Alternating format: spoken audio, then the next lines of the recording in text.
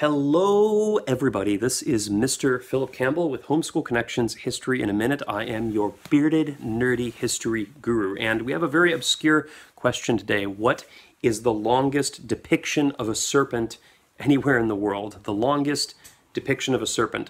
Actually, it is the Great Serpent Mound in Adams County, Ohio. The Great Serpent Mound is an Indian mound. It was built, most historians think, sometime around anywhere between 300 BC and 1000 AD, so that's a huge time range, but probably produced by the Adena culture or the Fort Ancient culture of Ohio. But at any rate, this is a big depiction of a serpent coiling its tail and devouring an egg. It is 1,348 feet long. It averages between 1 and 3 feet high off the ground.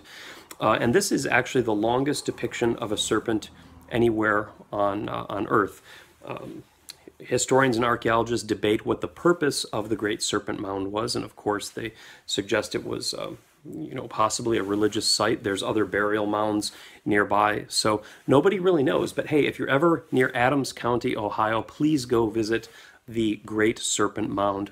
For more great historical information, please subscribe to this channel and visit homeschoolconnections.com for more great information on our history classes and Catholic education in general. And until next time, I am Mr. Philip Campbell, and I want you to remember that history is awesome.